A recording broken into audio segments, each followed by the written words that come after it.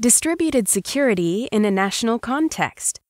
How can citizens' ability to control their integrity online be preserved in relation to businesses and states? I'm very happy to be there. My name is Bertrand Chapelle. I am the director of a project called Internet and Jurisdiction that relatively fits with this topic. We have panelists here that I will introduce. Dunja Mijatovic was the representative for the freedom of expression, freedom of the media from the OSCE. Lynn Amour was president and CEO of the Internet Society.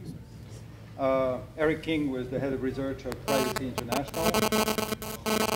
Perault was the public policy manager at Facebook, and Deibert from Citizen Lab. The interesting thing on the topic that we're addressing is that it relates basically to the relationship between, or the interaction between the governments, including law enforcement agencies, and commercial operators. It can be ISPs, it can be DNS operators, or it can be major platforms. And this relates to requests that can be for content takedown, access to privacy data, or account deactivation. As the issue has been addressed at length in the previous session, we're not talking that much about surveillance. We're talking about the interaction that takes the form of an explicit request. And the interesting element is that all the actors who are on the panel are basically taking an approach that is from the global perspective and the preservation of the fundamental value of the cross-border nature of the internet. And the issue we're addressing is about the tension between the cross-border nature of this internet and the patchwork of national laws that are existing and are sometimes conflicting and opposed one to the other. So I would like to divide the session basically in three buckets.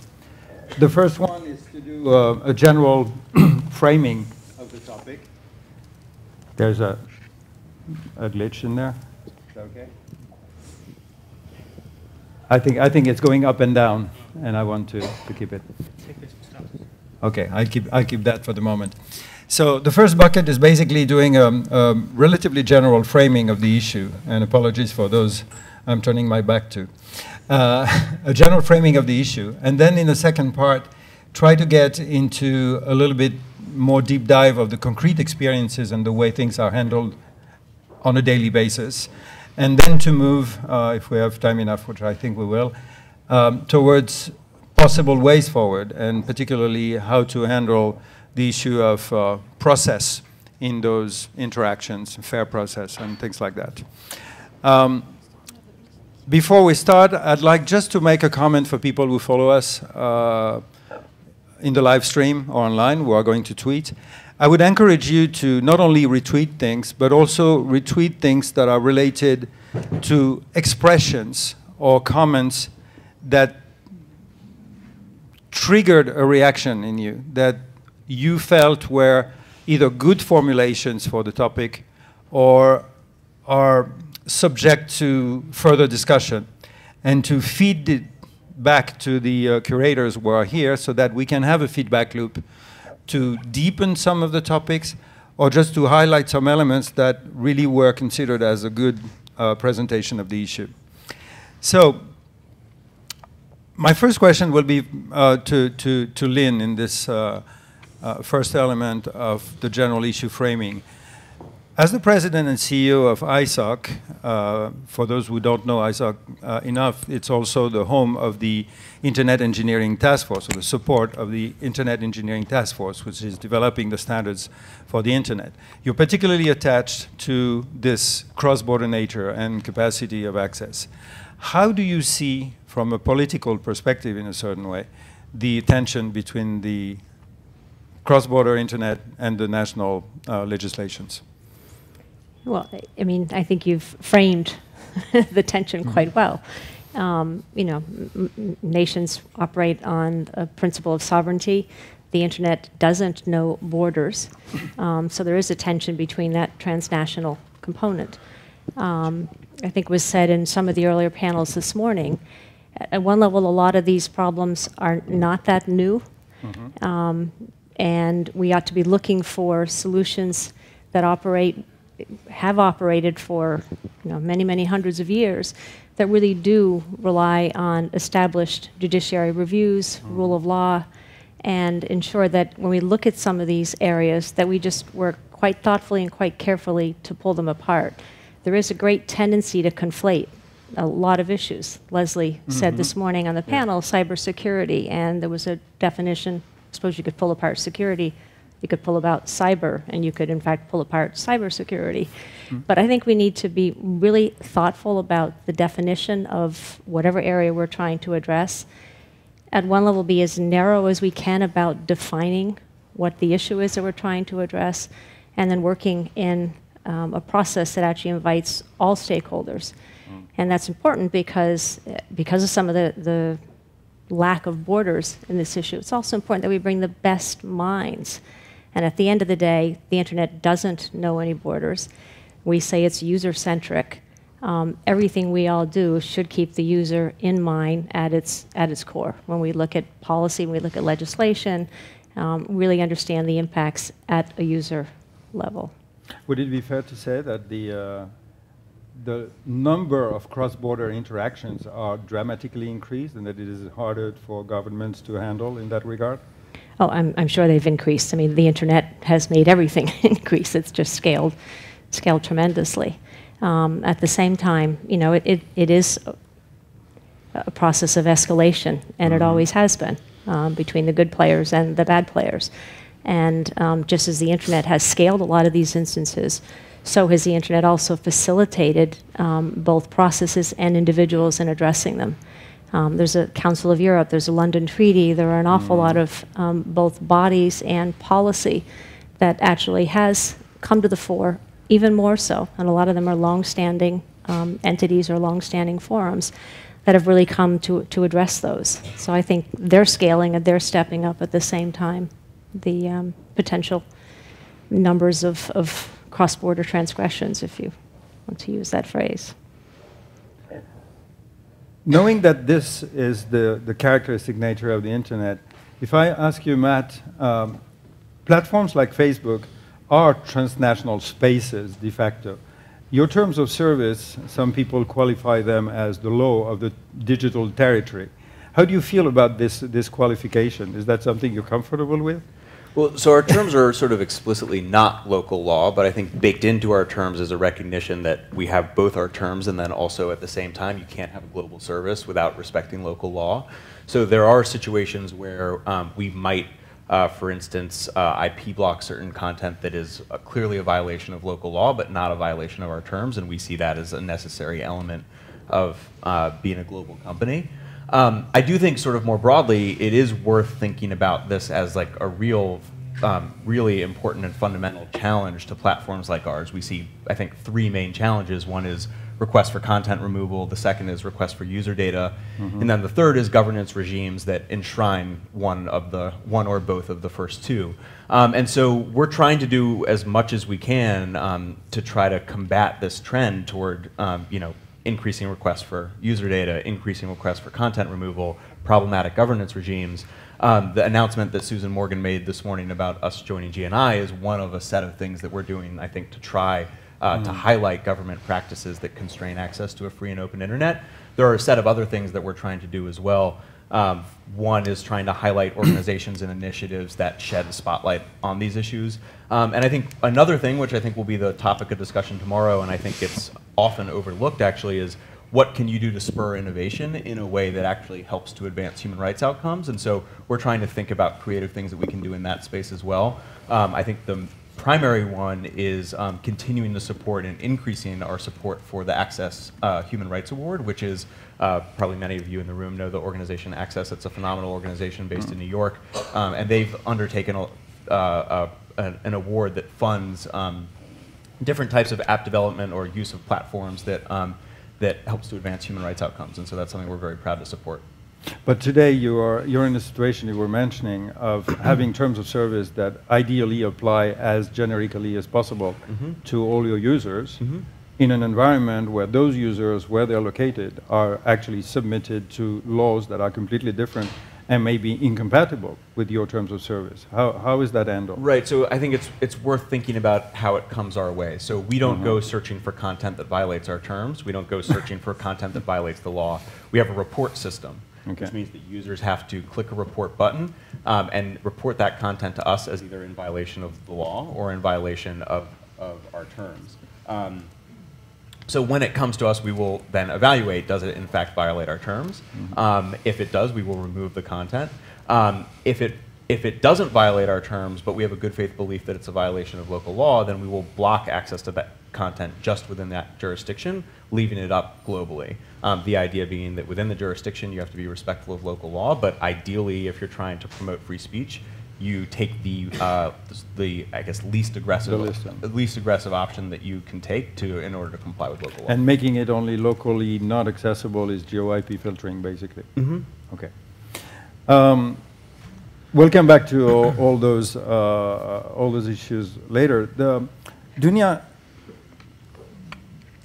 the OSCE has addressed the issue of hate speech. Probably more than many other organizations, international organizations. Europe is a very interesting case where you have countries that are all relatively democratic, should we say, and nonetheless they have very different regimes and different regulations regarding hate speech, which sometimes conflict in the international level. How does the OSCE and how do you personally see this problem evolving, and how is it present in your landscape? Well, first I would not really say that the OSCE did more in relation to hate speech than other international organizations. I think that Council of Europe and many others are more engaged in this particular topic. Of course, it is a part of our agenda, and it is also related to hate crimes. When it comes to hate speech and the mandate that I cover as the representative on freedom of the media, of course, I face problems if you look at the countries that the OSCE region comprises from the US, Canada to Europe, Central Asia, Russia, Belarus, Ukraine, and the differences in the laws and legislation, not to mention First Amendment in the US and then the hate speech laws that you have in most of European countries. The way I try to tackle it is that I look at from more international perspective, international commitments. I am personally against blocking and filtering. I'm for more speech, fighting bad speech, than for suppressing it. It's not an easy task. It's a very complicated issue, particularly in the part of the world that I come from, the Balkan, not to mention you know, the previous war and the issues in relation to hate speech. But the OSCE in general promotes and fosters comprehensive security, and freedom of expression is often a litmus test for abuse of any other human rights that you see it's present in certain countries. I also have to say that with the hate speech, I'm quite careful when I see and when I hear the explanations from certain governments that they are doing some kind of restrictions, or they're planning to do some kind of restrictions in relation to hate speech, or any other issues that we heard also this morning, fighting certain crimes, protecting minors, and all these other issues. If you scratch these laws, if you look under the carpet, most of the time what you see is that they are protecting their powers and many other things, but not really trying to protect society from hate speech or any other issues. But sorry to interrupt you, but the challenge is you have very different frameworks in countries that can be neighbors, where something is criminal in this country and not in the other one. How does that work, particularly when it is about an interaction between people who are across borders? Because let's be frank, if it's a French person in France speaking in French on a French platform, I mean, there's no problem. It's the French law done. But if it is using foreign platforms, interacting with somebody in another country, how does that work? Or why should that work? I don't have a Not that you answer right now. Probably will not be sitting here if we have a formula how to solve these problems. Only by the end of the session. But what we have, all of us, I mean, all countries, all international organizations, we have our international agreements, conventions that all the countries sign voluntarily. And many of the laws that are used, and I'm here not talking about bad and good guys, as we heard this morning many times. I'm talking, across the borders, east and west, or south or north of Vienna, as we say it. Those countries are not changing their laws that are outdated, traditional, old, not answering a new era, digital era. And then there are presenting to you this, the laws and saying in our country is this and that. But then, my question is, what have you done in order to comply with international conventions? And we heard this morning about this wonderful development at the Human Rights Council and the Internet Freedom Resolution, which I think is absolutely a great document. But what we all need to do now is to continue pushing the countries that voluntarily agreed to say, this is something that we will honor and this is something we will, value as an important document, to do this in their own countries and not to continue saying, we are different, we need more time, and we have different laws, our national security, our issues. So the OSCE is a good platform because we have this sort of mechanism of blaming and shaming that is not used mutual control or mutual exactly peer-to-peer peer-to-peer. Observations, and I think we do not use it as much as we should. Of course, no government likes to be criticized, but exposing the problems and wrongdoings, I think, can help a lot. That's interesting because it's in many cases, and you were mentioning the Council of Europe, who indeed is doing a lot of things and has the Court of Human Rights, which is a complete judiciary topped system. The naming and shaming and peer review is an element that is probably not enough used in our discussions, and it's worth highlighting.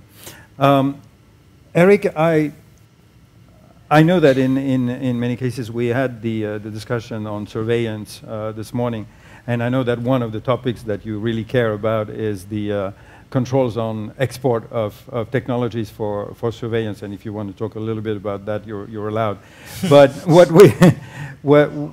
my key question is, as somebody from Privacy International, when there are requests for access to privacy data, the amount of private data that has been that is not collected by companies for their natural activities, either collected or given by users voluntarily. This amount of data is what I like to call a treasure trove somewhere that is attracting a lot of appetite by a lot of actors. And if you are doing an inquiry, it's legitimate that you want to have access to as much data as possible. Does that mean that because the amount of data is much larger, there should be new rules, or do the normal rules still apply? Well, I think we've got a fundamental kind of starting point as a problem, which is that we rarely know what the rules are. I mean, if you look at the powers that the police have to enter a home in the United Kingdom, for example, there's clear case law on that. You understand the powers, and they're not bad, right? 9 times out of 10, the person gets notified. If you come into someone's house, the warrant will usually be presented to you at some point.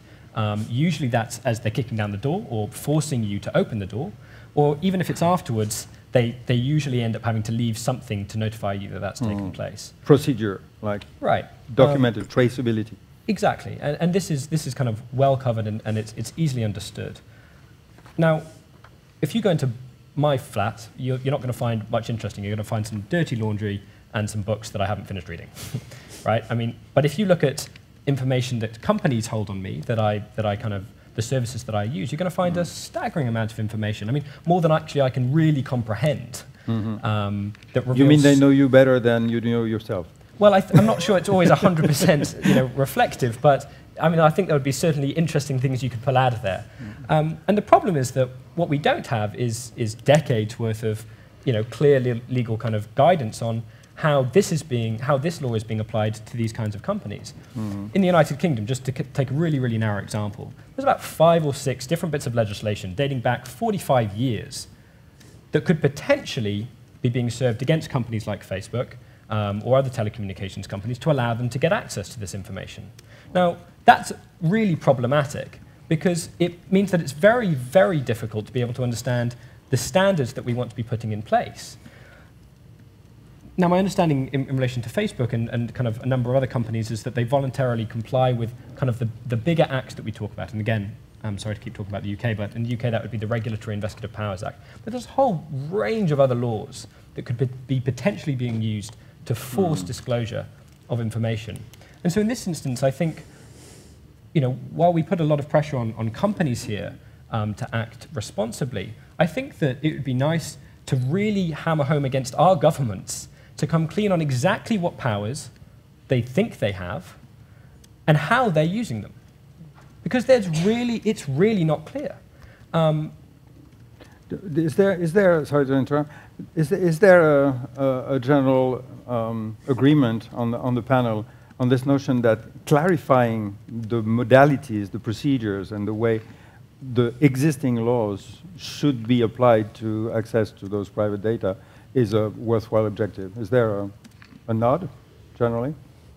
Not enough, but not enough? It's a start. Okay. No, I'm just trying to grasp a few things that can thread the discussion afterwards. So it's any comment? I think it's an incredibly compelling point. I mean, I think that it is very important for citizens to be able to hold governments accountable and to try to compel governments to change practices that are anti-privacy, anti-democratic, anti-user rights. And in order to do that, it's important that governments are clear about the procedures that they're using.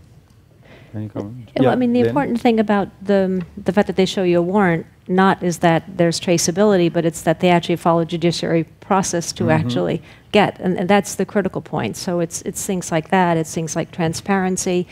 It's being public about when they will enter and under what circumstance.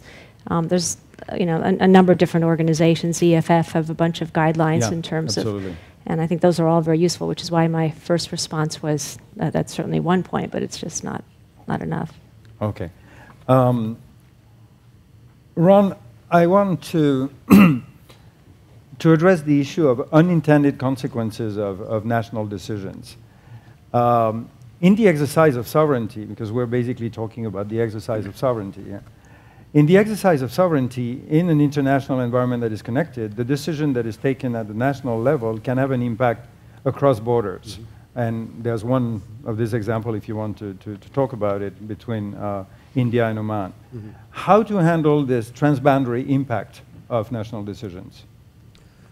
Well, that's an excellent question. The case you're referring to comes from, excuse me, a report that the Citizen Lab helped produce, where we found that in India, there's censorship going on around particular websites associated with file. They call it filtering, but.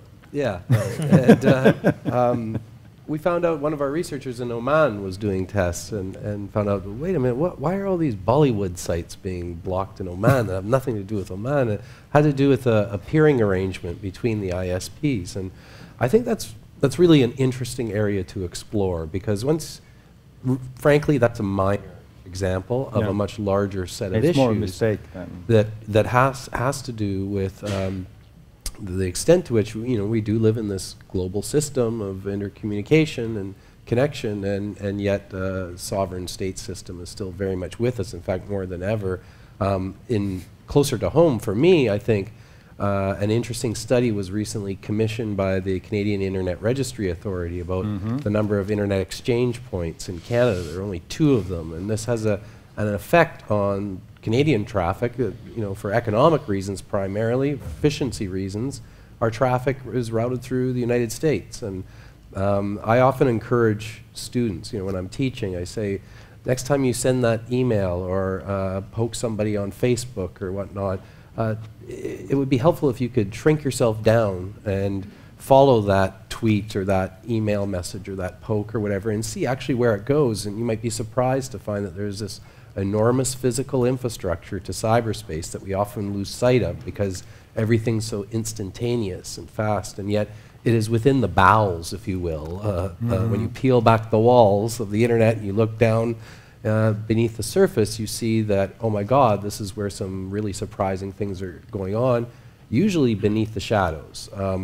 There's been a long history of collusion between intelligence services and telecommunications carriers, and it's the untold story, if you will.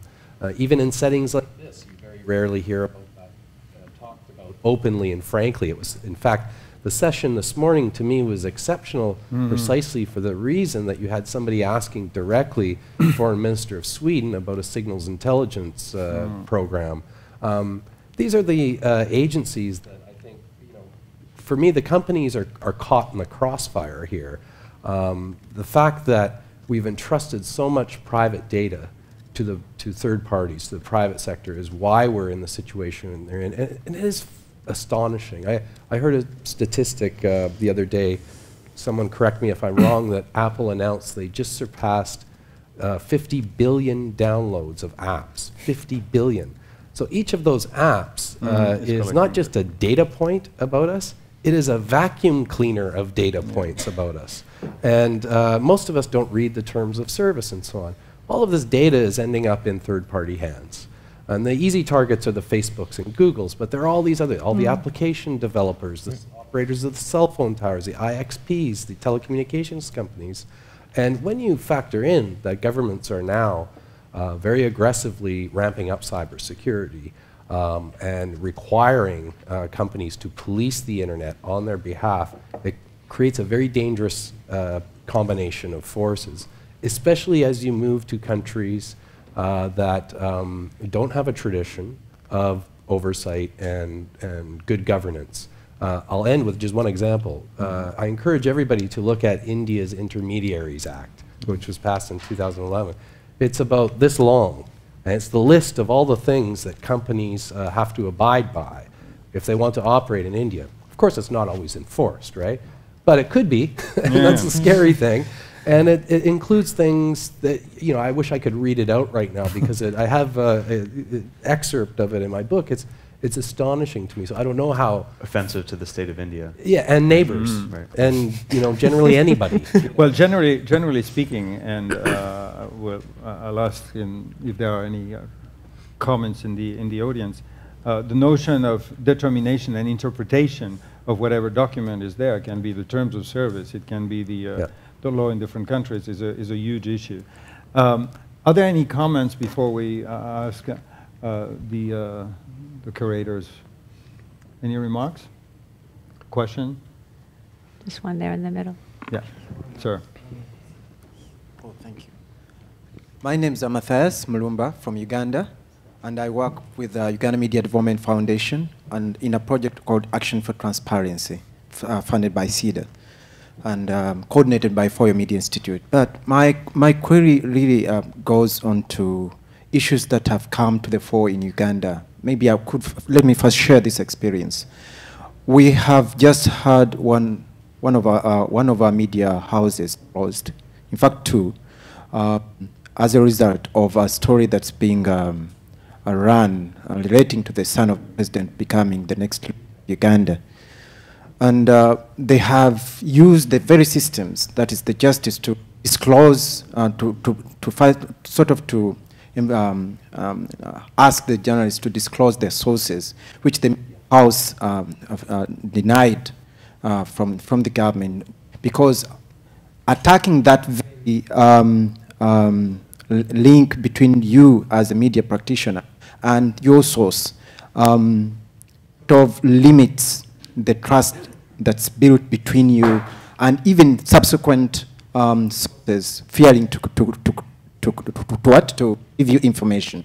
Now that's what's happening now also on the internet, that governments now can use the very systems that we are talking about to force the users to disclose kinds of information which they deem of interest to them in the name of public interest. Now, that's a challenge. And to us, it's an affront to our very, very freedoms, which we think we should be enjoying over these given platforms. Now, also talked about hate speech, but on many occasions within our media in Uganda, you find that the very term of hate speech is coming from people who are in government. And whereas we've asked media houses, for instance, to have in their policy anything against hate speech, they abuse that every day, and it doesn't seem to have any effect. So we're wondering, how can we use this for an international pressure to work with regional governments within the developing world to share some of the best practices in order to rein in on, to get that within the regulation, but also in terms of enforcement. Because you get a challenge, really, if we are only having these small voices from actors like us to gain internet freedom. It's a challenge. Maybe you could comment, but these are the kind of what we don't see coming up in this kind of discussion. Thank you very much. Thank you. Can I ask the curators if there's any feedback or any words that have been picked up more than others? Something that seems to be resonating quite much among the Twitterers is what Eric King said about the lack of clarity in legislation in the area of privacy, both regarding how companies and how governments should deal with these things. Okay, we also have one specific question from Stefan Gens. Are hate speech laws and FB terms of service really internet security issues? Aren't they like systematic threats? What about systemic threats? I was basically He's right here. Hi. Good. Wow, that's magic. So as for the information, the Twitterer has miraculously emerged in the room. Very, very briefly, what I mean is we discuss all these things, but they seem like sometimes human rights issues. Shouldn't we be more specific about which components of this affect security? I mean, are we talking about security of the individual? What if individuals use use the internet to plan a crime? What kind of security? Where? I mean, I think we're all sort of just discussing different kinds without trying to categorize. Because for me, systemic threats are important. Security. When you say systemic threats, you mean to the system? The internet itself. Okay. So attacks via DOS, that dedicated denial of service attacks, that kind of stuff. That to me seems like security issues primarily. Then whether hate speech or whether I post something to Facebook is allowed or not seems like a secondary problem. Well, as a matter of fact, I don't know if it's secondary or primary, but it's the topic of this panel. So in terms of distinction, you're absolutely right, but it's mostly the interaction between users, governments, and platforms, and how it is handled.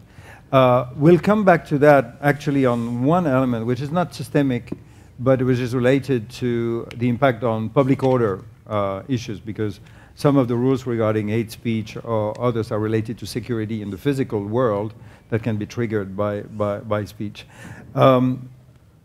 I pick on the notion of clarity. This was clearly we can develop further the kind of procedures that are being done. I also pick what Lynn was saying about the importance of judiciary protection, or the notion that there is not only notification but procedures at the national level that are embedded in the law to do this. And also the expression that Ron has used, which is companies caught in the crossfire being requested basically to perform functions that are an extension of the law enforcement in a certain way. Just leaving this at that, I'd like to get to the second part and deep dive a little bit more into Matt, there's one question I would like to ask. You receive a takedown, I mean Facebook receives a takedown request from law enforcement agency in country X. how do you know, how do you validate that this is indeed the law enforcement agency in country X? And two, how do you know exactly what the law is in country X and what are the procedures that they should have followed? So it's a great question, and there are a lot of different things that we do. We can work with outside counsel to make sure we have an understanding of what the local law is, for instance. We also, in the last year and a half, have published both law enforcement guidelines on our site, which is a guide for law enforcement officials to understand what our terms are, and also have developed an online portal system for law enforcement requests, which means that we only accept requests from officials with a valid email address coming from a law enforcement agency. Not that any of those are perfect or foolproof, but we do scrutinize requests very, very carefully and try, to the extent that we're able to make sure that we have a good faith belief that the content that's alleged to violate local law does in fact violate local law. And there are lots of circumstances where we believe that it doesn't, and we'll push back on law enforcement in those cases. So fundamentally, in terms of validation of who is making the request, you use the email address as an identifier. That's first point. One tool. Yeah, I mean, I don't think there's a silver bullet, but there are a lot of methods that we use to try to make sure that the request is in fact a valid one. I'll give you a floor. One question though is being sure that somebody is from a law enforcement agency in that country is a primary question. The secondary one being, is the person at the right level of authority that is determined by the local law to be the person who should be making the request? Right. So that, again, we scrutinize the request carefully and try to make those types of judgments. The ultimate question for us is whether we have a good faith belief that the content in question is actually a violation of local law. So that doesn't necessarily mean that it has to come from the equivalent of an attorney general. The important thing for us to understand is whether it does in fact violate local law, and that's not just true that's true in a wide variety of different types of governments. It's true in India, it's true in Brazil, with content that we might all agree should be protected speech, electoral content, or religiously in Brazil, or religiously sensitive content in India. It's also true for Holocaust content in places like Germany, for instance. Ron, you wanted to say something. I was going to ask a question, actually. There have been cases, if my memory serves me correct, of takedowns happening not because of a lawful access request or a lawful request, but because of a perceived violation of Facebook's own terms of service. Right.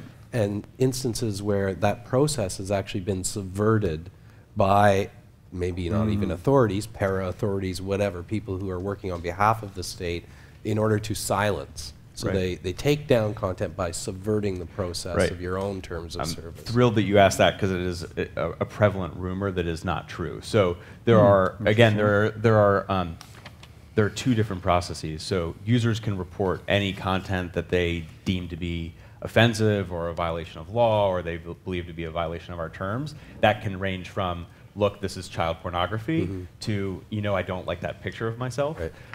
We don't take down content because someone doesn't like a picture of themselves, for instance. We remove content only when it violates our terms. So the rumors that I think are very prevalent are that, the government of Egypt can hire 1,000 people to sit in a room and push the report button, and if they push the report button 1,000,000 times, then we automatically remove the content. And that's not true. We remove content that only when it violates our terms. So there was a case recently, though, when a human rights group had their Facebook content removed because they had images of what they perceived to be crimes against humanity occurring in Syria, and their quite vocal criticism of Facebook was there was no process around that. Their content was removed. Facebook was the determiner of that without any engagement with the user. Right, so we are the determiner of content of our terms, right? So we determine when content violates our terms, and I think the issue that you raised is actually one that we've been wrestling with in a fairly deep and intense way within the company, which is how we treat graphic content, because you can imagine that there's content that it would be very difficult for certain users of Facebook, 14-year-old users, 15-year-old users, 16-year-old users of Facebook to see.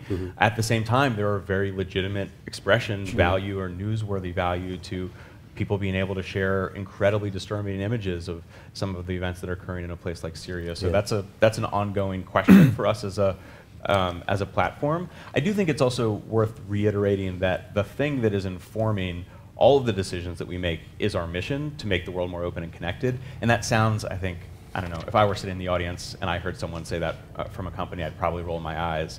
But I think from the view inside the company, it really does inform how we approach lots of different types of decision about lots of different types of content. And so with a question about graphic content in a place like Syria, for instance, I think there are legitimate arguments on either side. One being that if you want to create a community where people feel comfortable sharing, that's about openness and connection, some of the images that like a 15-year-old might confront as a result of that kind of sharing actually make it a less open space. I think there's also a strong argument on the other side, which is that that's precisely what openness and connection is all about, is being able to share those kinds of photos. This is triggering a very interesting request for comment. So I have 1, 2, 3, 4, 5. If you can contribute quickly so that we can move to a next point. Let's go first to you, for the audience, and then I come back to you both. Yeah, hello. My name is Malu Mangahas from the Philippine Center for Investigative Journalism. I just wanted to ask, have you ever regretted taking action on a government request to take down content? And I think a follow-up question to that exactly is it's very tricky. When a government is repressive, or when a government actually violates human rights of citizens, you weigh very difficult options here between really taking the side of human rights and democracy, or just staying in business in that country, where more likely you have a bottom line to protect, as was mentioned earlier. So what is the protocol for testing best interests reference for taking down content and protecting privacy? A final question is, do you tell the people whose private content you share with government that government has made a request to open up the records? All really good questions. Yeah. Sorry. Do we maybe get to the questions first and allow you to feedback on this? But I want to make one generic comment. Can I answer the first question? Just okay, go ahead. To answer the first question. And I'm happy to answer the others as well. But before we get, I'd love to, which is that we always regret it. I mean, we would love a world in which our terms are the terms that govern the use of Facebook everywhere. So like if you're interested in making the world, this is why I think it's important to really think about how Facebook operates in terms of our mission. Our mission is to make the world more open and connected. If you believe in that, then the terms that you create are the minimal terms required to create an open and connected world. So by default, the default should be expression is okay.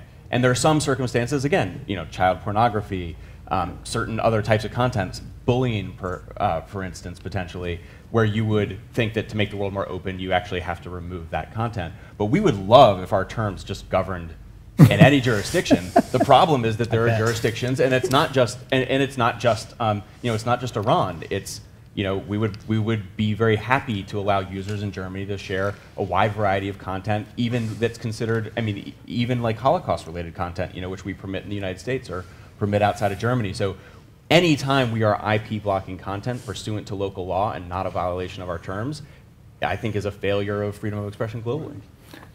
I think it's interesting to note the expression, we would love if our terms governed in all jurisdictions. Yeah.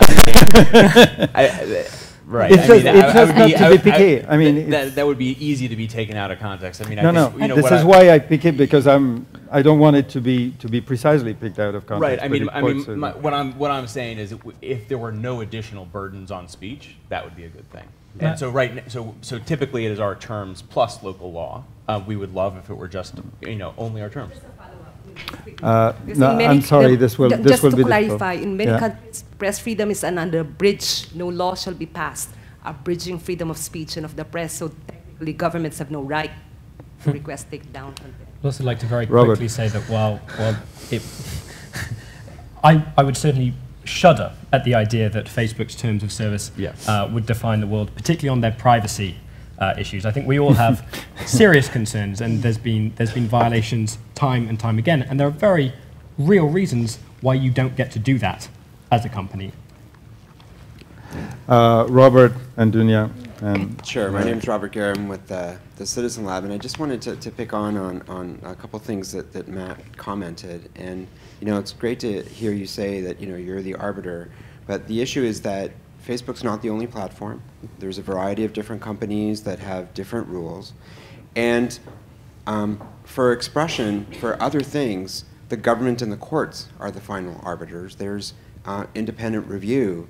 And so what I'm struck is that for users who are trying to navigate this and trying to appeal it, you know, maybe it's the Canadian me, is that there should, you know, what do you think of having an independent appeal mechanism or an overview that people, you know, that could be evaluated, because Facebook's in the U.S., it's subject to U.S. norms. They vary from place to place. I know, Dunja, and where you work, you kind of take a look at what happens, you know, across Europe. So I think that, for me, it's not good enough to have a company say it's our values. In fact, they're well-established values. There's mechanisms that should be used. And so the question, I guess, that's kind of my comment, I guess, is in joining the GNI, are your processes going to be shared with other companies? Are people going to adopt Facebook's approach? Or is Facebook perhaps going to adopt some other standards that the GNI network develops to improve it? So are you going to learn from the network and improve that? Because you know, I know YouTube with Wael Abbas had all issues with images. They took them down, and then they put them back up again. So I'm just curious, you know, how Facebook's going to do that, and if you would be open to an independent review of your takedown request. Yeah, I mean, I think I hope in joining, sorry. No, go ahead. I was going to say, I hope in joining GNI that there's a lot for us to learn. I mean, that's one of the main purposes of joining, is to be part of the learning community that they have. I think the point about independent review is a perfectly good one. I think that there's more we can do in terms of appeal of different decisions we make with respect to our terms. And I should also clarify, I think that I'm not saying that we should be the sole arbiter of all content on Facebook. I'm saying that in terms of making decisions about whether something violates our terms, those are decisions that we, at least to date, have made. Certainly, though, I mean, we, like I have been saying, we do respect local law, and so we, you know, there are other jurisdictions that can. Sorry, go ahead. I think the word you used earlier, which was with grappling with those tensions, is as telling as the other thing. Dunja, you wanted to say something?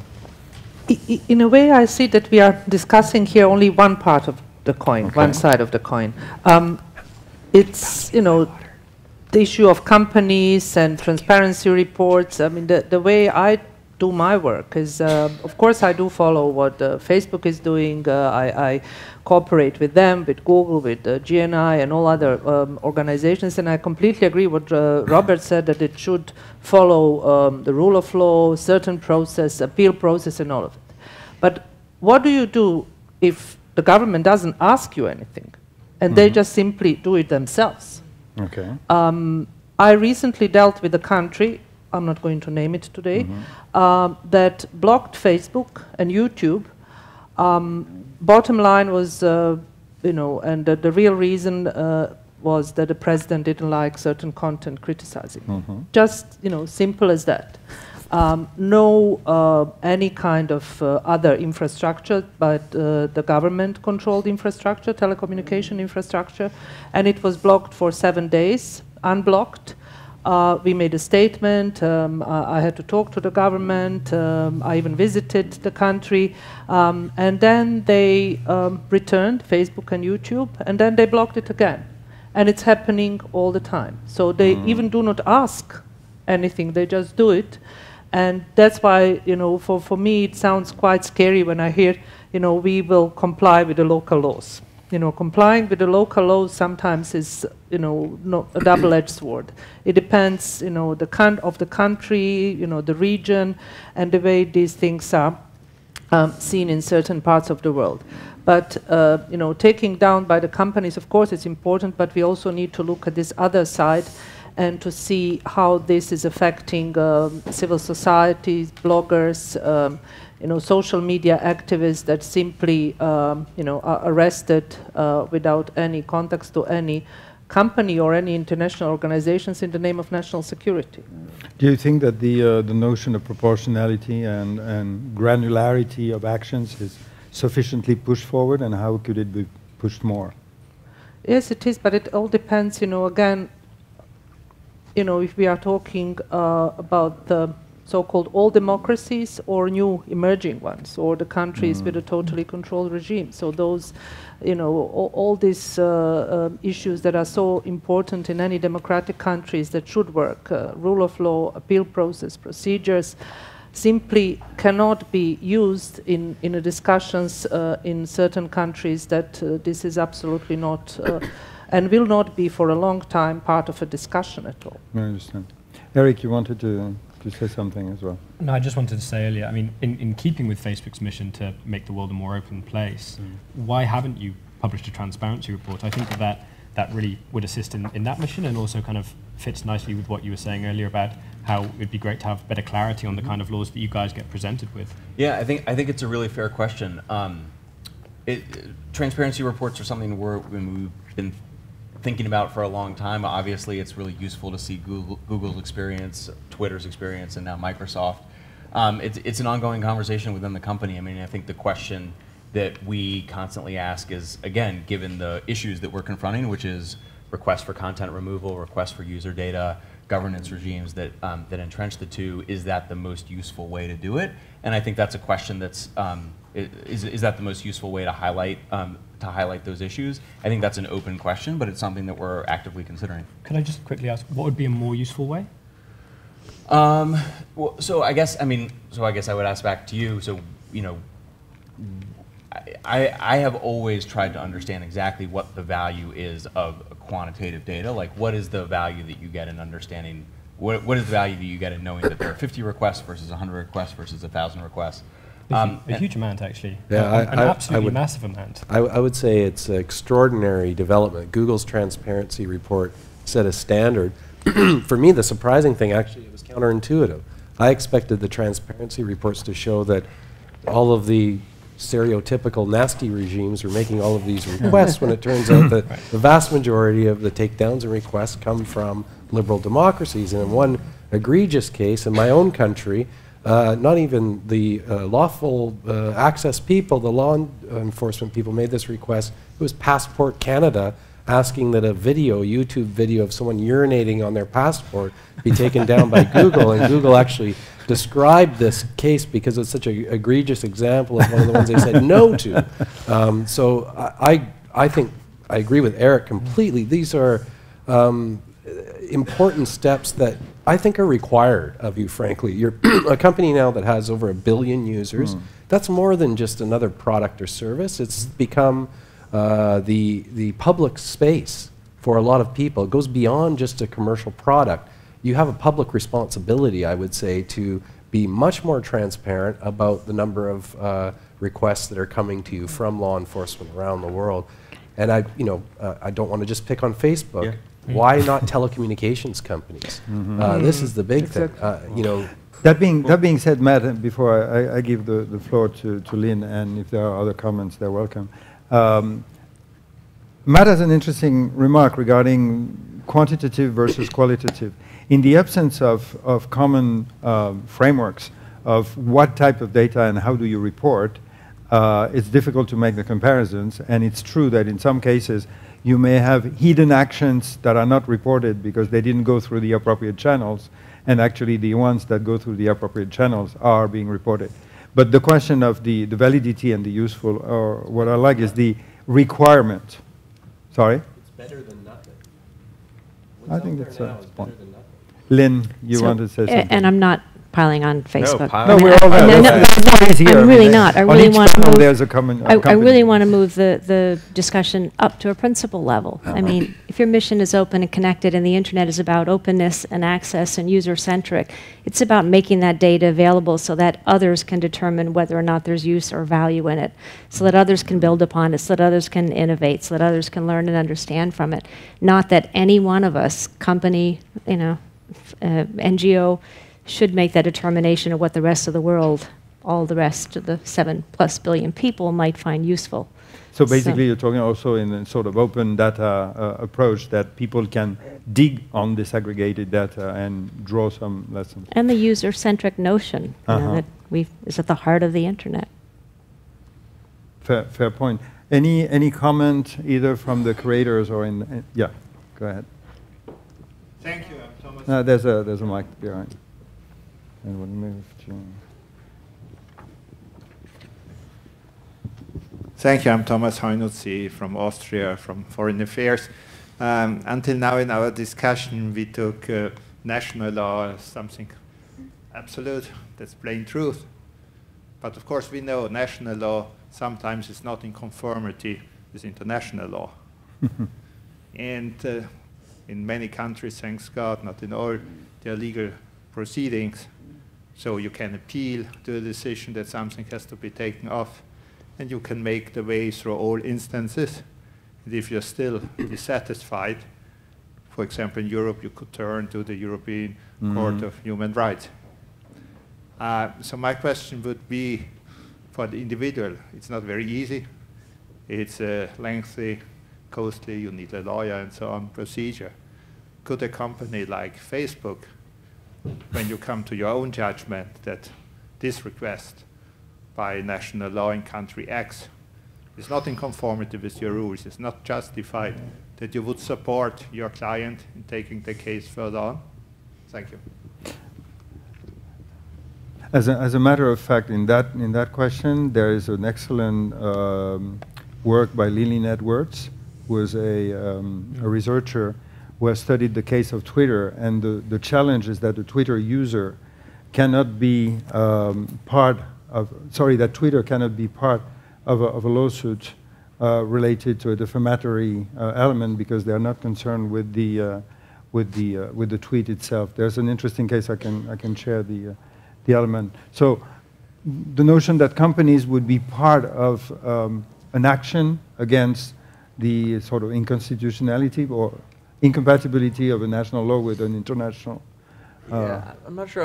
I'm not clear about the utility of that. Like, I would think that would be an area where like civil society would be much better positioned to like join a lawsuit and you know, be part of litigation on a particular issue like that. Questions of whether requests that we receive for user data are consistent with international law is actually part of the process that we use. That's in our terms. So you know, that's public information, and we do a lot of thinking about whether a request for user data is consistent with international law. So it's certainly like an analysis that we go through. I'm not really sure. I don't know if we would actually join a lawsuit or not. I mean, the question then really actually ends up becoming about notification. You know, how can someone defend themselves and protect their rights and challenge an unlawful authority if the company who's receiving the request doesn't notify the user? Right.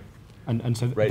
That's the role that companies can clearly play. Yeah, it's a really difficult issue. I mean, in our terms, we reserve the right to notify users when we think it's appropriate. There's certainly other cases, I mean, kidnapping cases, for instance, where you don't want to notify a user that there's been a request for their information. So that's why we reserve the right to do it. How many times do you do it?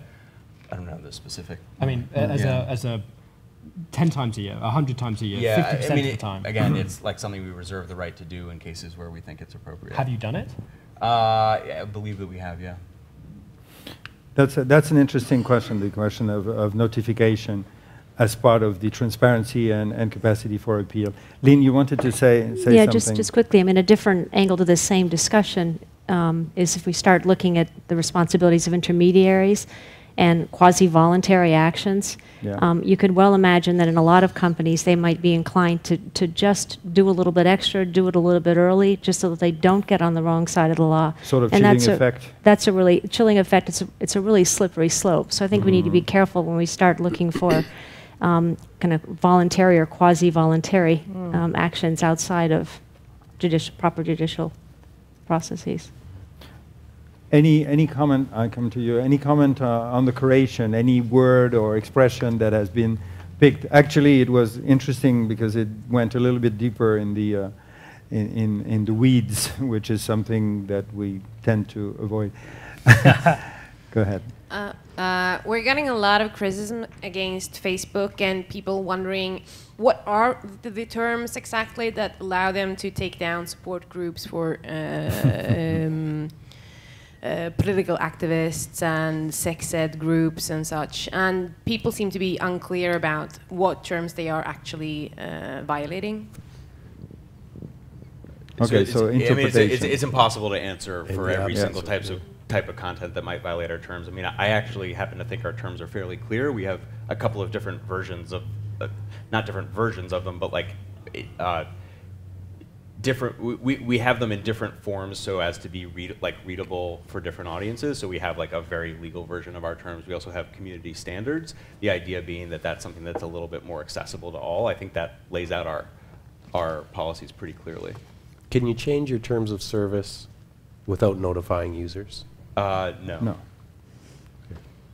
Without specializing on Facebook in particular, the question of the elaboration of terms of service is becoming a very challenging issue for the companies themselves. I think to come back again on the grappling element, they have taken such an importance now that companies have difficulties changing them, and they don't have the procedures to do them collaboratively. To move maybe in the way forward, because we are half an hour before the end. There have been a few elements that you've mentioned in the course of this discussion. Sorry. There is a danger of what could be called a jurisdictional arms race, like every single country developing new legislation to handle those issues and conflicts of laws. There's the other tendency, which is the platform terms of service are a uniformization tool in a certain way, or harmonization tool. There are two elements, and the first one is how to insert more and more fair process mechanisms in all those procedures, i.e. it goes to the notification of users. Can we dig a little bit deeper, for instance, on the notification thing? Because, for instance, the DMCA in the US, irrespective of its content, has a procedure for copyright infringement with notification. Can there be more clarity? Is that a way, is that an interesting way forward? From my perspective on notification, it's actually already clear. Companies, unless they're subject to the law so if we take the UK, for example, I don't mean to actually harp on Facebook on this one. I do mean kind of any other Let's pick company. another one. Let's take Google, for example. That's all right.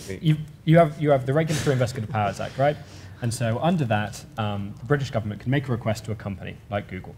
At that point, Google can either consider themselves bound or not, and my understanding is that most companies say that they are not bound. However, they do voluntarily comply. As a result, there is no problem with notifying the user. There is no tipping off act. They are absolutely allowed to do so. Now, of course, there are situations where it would be wrong to do so, but they are a very, very small percentage. As it kind of starts, my understanding, speaking to law enforcement officers in the United Kingdom, is that most requests for user data, as it applies, that they send to technology companies, are not pre the investigation. It's about providing specific bits of evidence that they know already exists, that they need to provide in court to actually take the prosecution forward. So there's rarely a time in which notification would be wrong. And even after that, in many circumstances, you can notify after either someone's been cleared or prosecuted. I still think that there's a notification requirement there that companies should be doing. But let me try to spot a potential contradiction there. Because on the one hand, there is a notion that people resent the growing responsibility of companies making determinations on their own according to their terms of service and so on, because it's not their responsibility, it should be judiciary and so on. And on the other hand, if I understand correctly what you just said, there's this notion that because it is not a compliance issue that companies have to do it, they should actually make the determination on their own to notify or not notify. Isn't there a contradiction in there? Well, I think that there is already a compliance issue for them to notify. Within Europe, at least, we have the Data Protection Directive, and that requires that companies notify whenever they transfer any data to a party which they were not authorized for. On private data, right? On private data. Now, not takedowns. Absolutely, and there's a question there about whether that could be extended to law enforcement. I mean, the starting point is always to tell people, if you are processing their data, what you're doing with it. That's the default position here.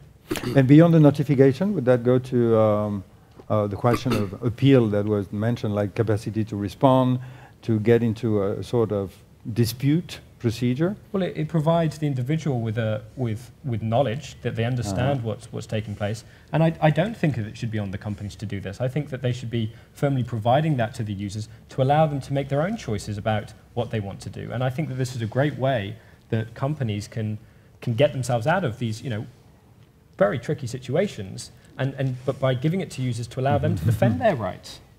Definitely doesn't get us out of tricky situations, but I mean, I think that what you're describing, which I think I think there's significant need for, is more robust processes around digital due process. And I think what you describe in DMCA, for instance, is a process that works, for private parties, but there isn't really a global process for requests that come in from public parties to private companies.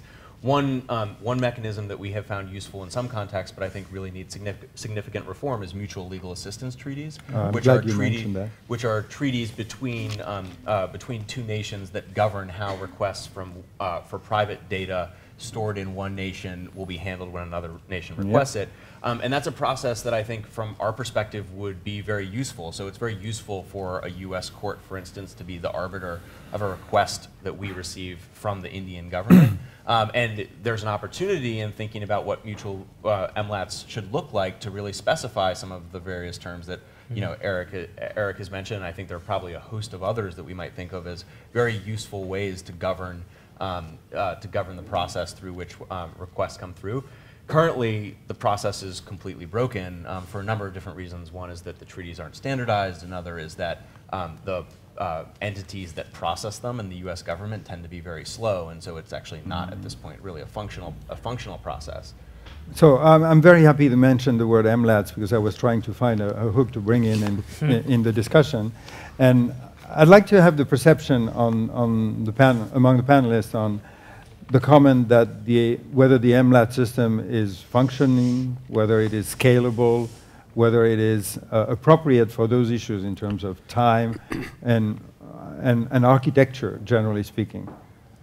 Well, I could take a crack at that. I think that one of the issues that's certainly come up, just maybe not MLAT in particular, but generally law enforcement cooperation, is you can often reach a stumbling block or a roadblock when it comes to, okay, we want information from this jurisdiction, and in return, if you're dealing with a country like, say, Russia or another one of these, well, okay, we will agree to do that, but for us, what is considered a violation of local law may be a critic of the regime who's living in your jurisdiction, and that's what it can get to a certain part, but the reality of the world kind of bites back in a hard way.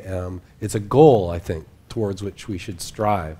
In this discussion, though, I think it is remarkable that we are picking on Facebook, as Matt's gracious enough to come on the panel, and that's something to actually underscore, because how many other companies out there wouldn't even bother coming to participate in this, because in fact, not only are they eluding these requests and not telling anyone about it, they're actually beginning to make money off of it, because now it's a revenue model for them to actually engage in surveillance on behalf of the state. That's what really concerns me. And again, we're talking about companies at a lower level of the infrastructure of cyberspace that rarely are discussed in this context. I think there we need to lift the lid. Oh, okay, sorry, I misunderstood. You don't mean the platforms that are providing the service that are developing another activity? About the carriers. Okay. Interesting, there was a nodding here. Dunja, you seem to be Oh, yeah. nodding on that. I think, Ron said at the very beginning, you mentioned telecommunication operators, and I think, they should be made, more accountable and scrutinized when it comes to this topic, because they are often, left aside, and they do play enormous impact, and they have enormous impact in the countries. Just to give one example, if there's a representative of BlackBerry here, or maybe watching on Twitter, they could respond. BlackBerry is used by millions of people around the world, and for those of us who follow this space, a few years ago, an ultimatum was placed to BlackBerry in a number of countries, UAE, India, Saudi Arabia, and so on. You either have to comply with local law, in that case, providing access to their encrypted data streams, or you cannot operate in this jurisdiction. Last I heard, they're still operating in this jurisdiction. So I'd like to know from BlackBerry, what was the resolution? When they're asked that question directly, of course, they don't speak openly about it. In fact, The last time I saw they were asked about this publicly, the former CEO, Mike Lazaridis, ripped off the microphone in the interview, ended the interview, and said, "Come on, guys, that's a national security issue." Which is another of your companies in the crossfire Yes. type of thing. Yeah. But just to stay on the MLATs for 1 second, I mean, the OSCE, like other international organizations, used to provide basically treaty frameworks or function under a treaty framework for confidence building in your case. MLATs are traditional tools. It's a bilateral arrangement. Sometimes jokingly, I qualify MLATs as the switch network of the international cooperation, just like you cannot multiply MLATs to the nth power and make a whole mesh of them.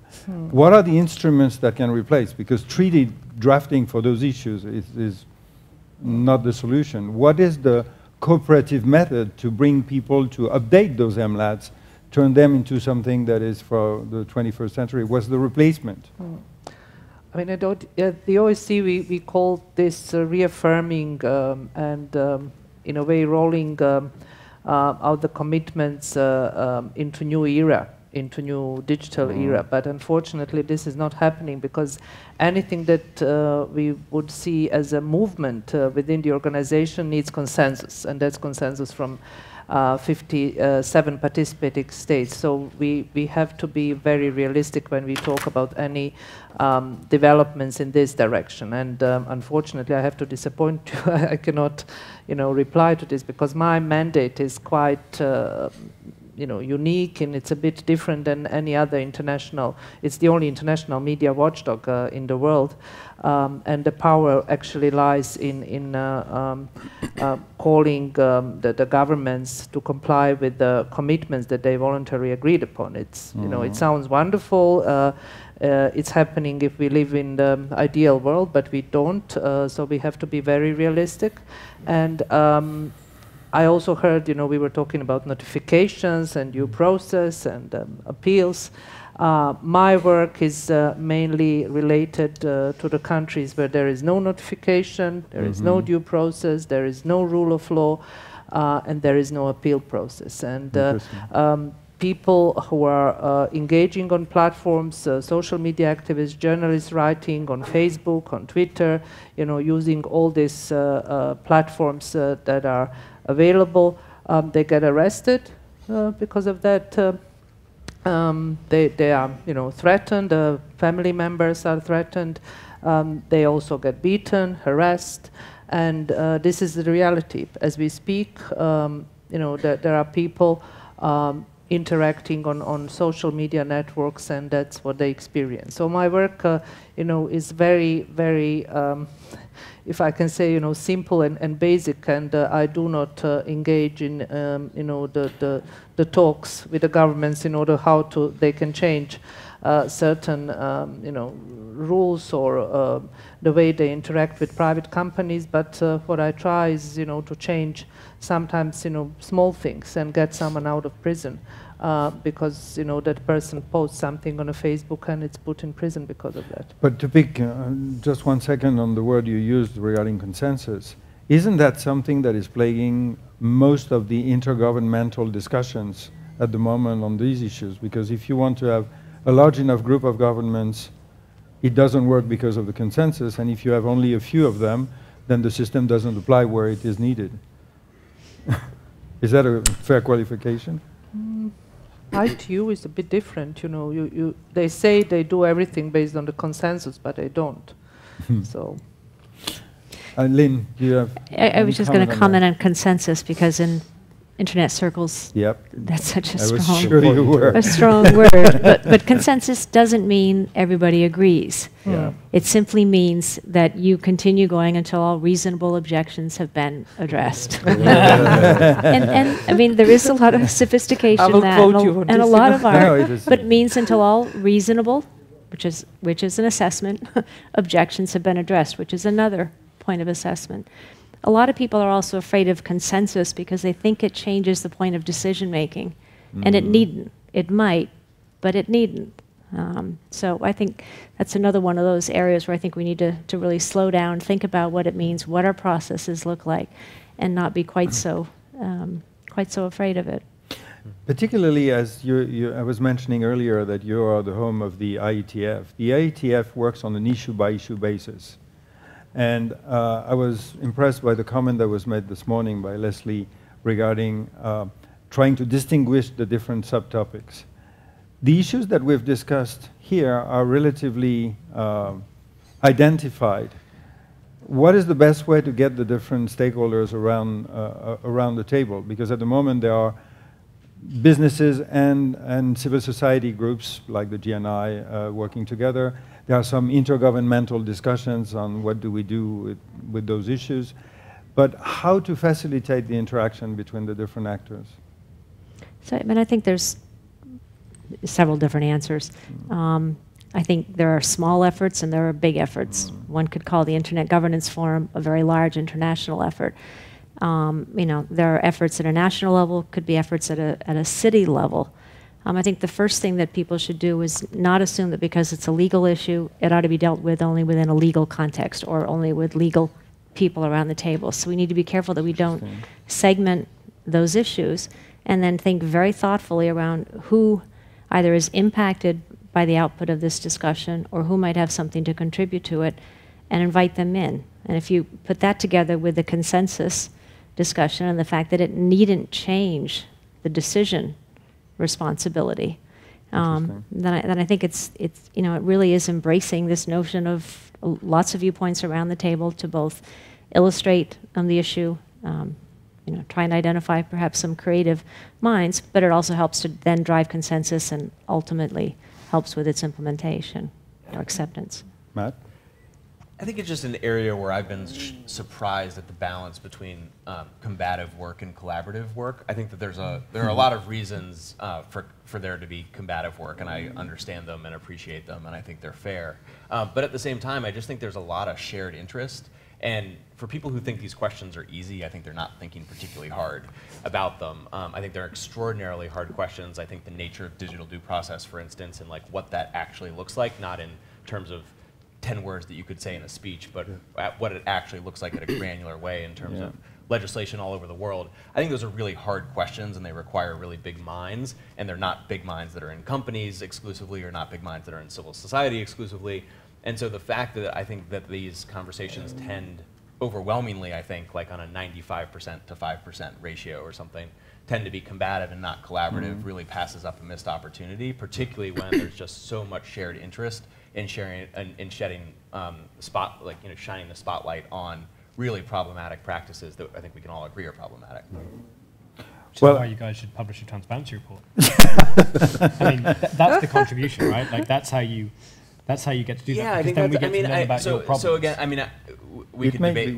We could debate it for hours, and I think it's fair, and I think it's a perfectly fair point. I guess my thought is that can't be the only item on the agenda. So let's add other items to the agenda. We can continue to have the transparency report debate. Maybe we'll release one, maybe we won't, but there's just a lot of other stuff that you can do, and I think the thing that's been a little distressing for me is to see that the agenda feels like a fairly shallow one, and I think we should make it deeper.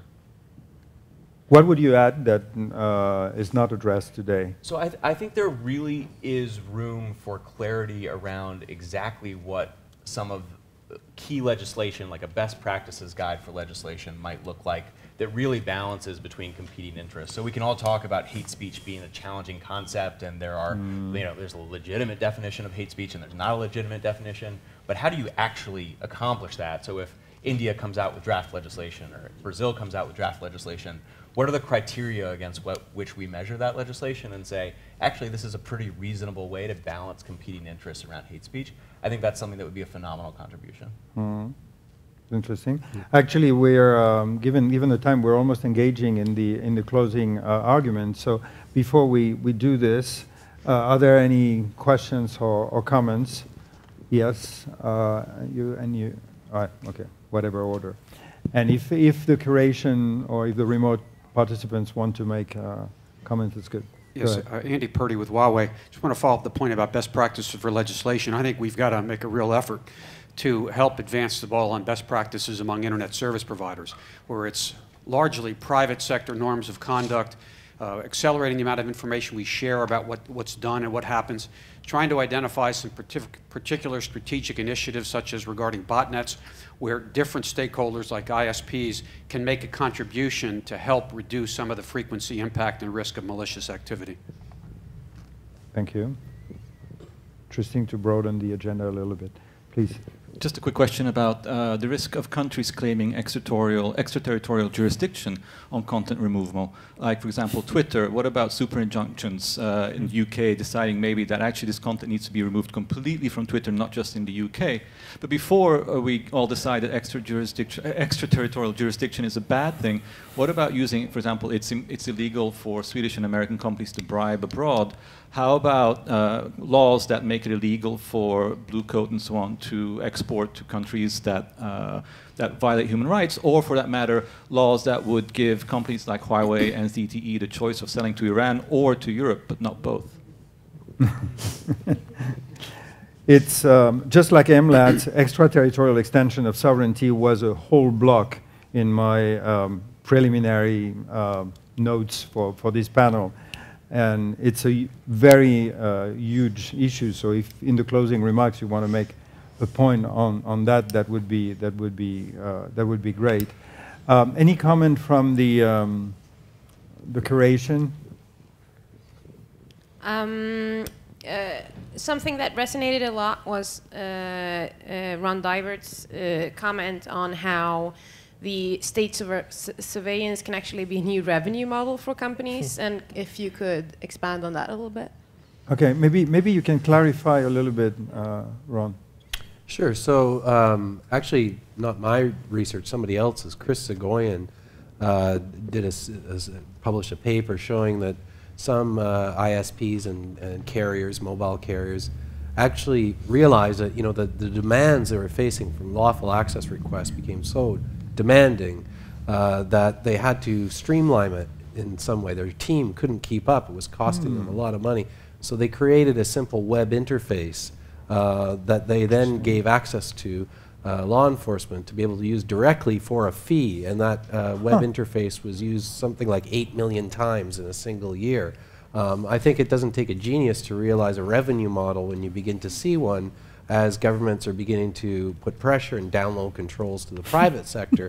Already we see this in the so-called big data analytics market, where companies are offering to law enforcement, we will be able to take all of this data out there and do strategic intelligence, targeted intelligence surveillance for you.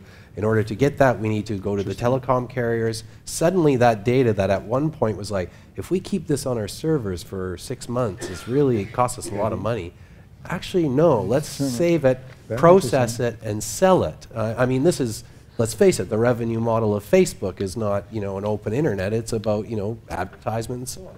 The same type of revenue models are being explored around intelligence and national security. Okay. I don't think that's fair, but I mean, obviously, but I also think it's actually what's not fair. I think it actually illustrates a really complex problem that I think is hard, which is if you do not charge law enforcement for requests, then they have no disincentive. They have no disincentive to submitting requests. There's no cost. There's no cost to them, and so they might as well just submit as many requests as possible. Yeah. I understand exactly your point about fees, and I don't have necessarily a view either way. I just think it's a really hard question. I actually think Chris has advocated for charging fees for precisely that reason, because it could create a possible disincentive. All I'm saying, for sure, companies shouldn't bear that cost, right? It's not. It's downloading the controls of the cost of the companies that charge fees, and there are plenty of companies that charge fees. The companies that do it aren't trying to make money. I don't think. There are some, though. However, there may be some, but the purpose of fees is to I think this is a typical example of a debate where the two sides have one perception of a common fact. And the common fact is, I think, if we can summarize here, is the notion that there has to be a disincentive for abuse. The question of whether it has to be done through fees or not, and if you do it through fees, it can lead to new thinking that actually has a counter effect that is bad is perfectly compatible. I think there's no if I summarize I it think in my a way point that is is just acceptable. that two people I know who care a lot about human rights come down on opposite sides of that. So Ron and Chris maybe come down on opposite sides, and I think that illustrates just how hard the questions are. I don't think we come down on opposite sides. I've had long conversations with Chris about this. Okay, so that one is going to be, it was an interesting factor 8. A final round of comments as a conclusion, with one question basically is, moving forward, we've talked a lot about process, due process, notifications, organizing the interaction between the different actors. Are you hopeful that the discussion is maturing at the moment, or that people are retrenching on the contrary in their different side, and how can it be promoted? Dunja, let's start in this direction. Well, I'm always hopeful and an optimist. Otherwise, I don't think I would be able to perform the job that I'm performing at the moment. You have to be hopeful and you have to engage. You know, what I see is that efforts are not missing from international organizations, NGOs, companies. You know, there are many engaging in this, you know, issues, discussing it and trying to find solutions. That's positive. The negative is that on the other side, there are too many governments showing absolutely no political will in order to do something. Again, you know, I'm not going to talk about companies and you know, the way they interact with the governments and which kind of deals they make with certain governments, because that's not part of my mandate. But in this era of innovations, of technological development, we do not know what the future will bring. We can guess, and we can only see that it will expand, and we do not know what is awaiting, you know, around the corner. But in this process, I think it's very important not to forget that the fundamental freedoms off and online and in new era will just remain the same, and we need to be pushing and fighting for it. Not forgetting how it is important, you know, to preserve these rights. So that's how I see it. No matter, you know, how fast we move, and we do move fast, but these efforts should continue. And I would like to see more cooperation and more coordination when it comes to these issues within the international organizations. More engagement of industry, the companies, telecommunications. You know, telcos are very important, but also something that is quite missing in this arena is academia, which I think should be more active and more engaged in all our discussions about internet freedom. Okay, thank you. Eric? I mean, picking up from the academic point, I think, again, kind of reiterating what I was saying at the beginning here, what we're missing is clarity. And what we're missing is the understanding that some of the laws have the powers that they have, the reach that they have, and how they're being interpreted. And so we can't foster and encourage good academic writing on this stuff if we don't have very clear interpretations, and if governments aren't coming forward about what laws they're using and how they're using them. And we've had a few years in which I think this discussion has really got a whole lot better, and that we're learning a lot more about the laws that are there. To move it to the next step, we need governments to stop publishing laws and saying that that's their due diligence, done. It's not. Because we need to understand how they interpret them, and saying that it would harm national security to reveal the meaning of the act is wrong. Interesting. And so we need that next push. And something that I think a role that companies can play to help us with that is to publish the kinds of requests that they get from law enforcement. It's one thing to be able to know what's on the books, but it's a very different thing to know what actually gets used.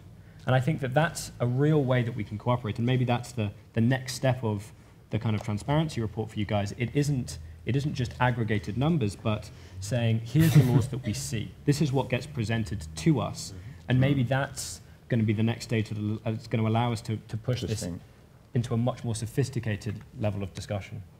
Thank you. Very fair point. Lynn, what do you think? A lot of the discussion is focused on security or protection. And I think we need to start thinking about it in the context of managing risk. we're all operating in a very complex system. Our networks are interconnected, our business practices are interconnected, everything is interconnected. That means there's a shared responsibility at the same time as there's a shared risk. I think we all need to get much more comfortable with living in that shared both risk and responsibility. And we need to find different structures and different processes to address them. And I think one of the key things, again, would be to move to the perspective of managing risk, understanding that there is no such thing as absolute security, and that we want to do is prioritize and protect opportunities for economic and social innovation versus anything which is sort of focused on preventing any perceived harm. Yeah, not creating an online world that would be the perfect world. Matt? Here. I don't have much to add. I mean, I think the challenges are really great. I hope that we can work collaboratively on them. And I think, I mean, the point that Eric just raised is evidence of how when you have a robust conversation about this sort of thing with people with shared interests, you can come up with some pretty creative and interesting approaches. So, encouraging. Reasons to be optimistic, I hope. Ron?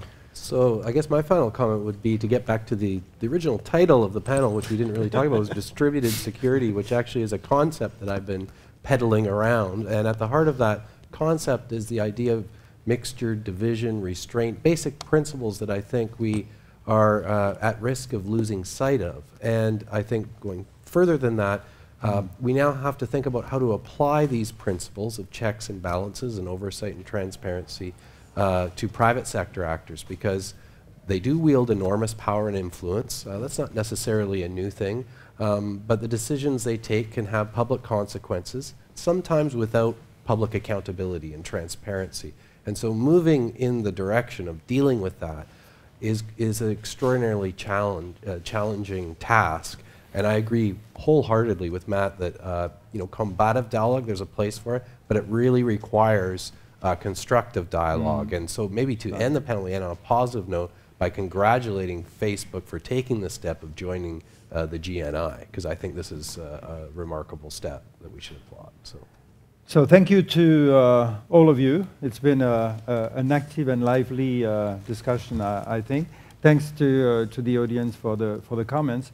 And I have now a very important task to make.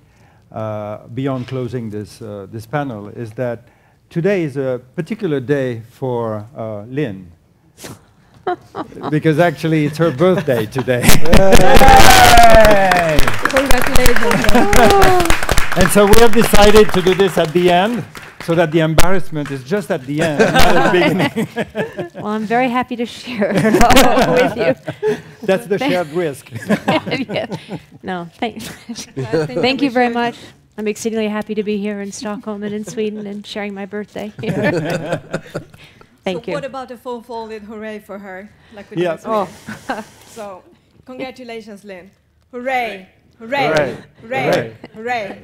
I feel like I just survived another year or a day or something. Thank you to you all. Thank you. Enjoy the break.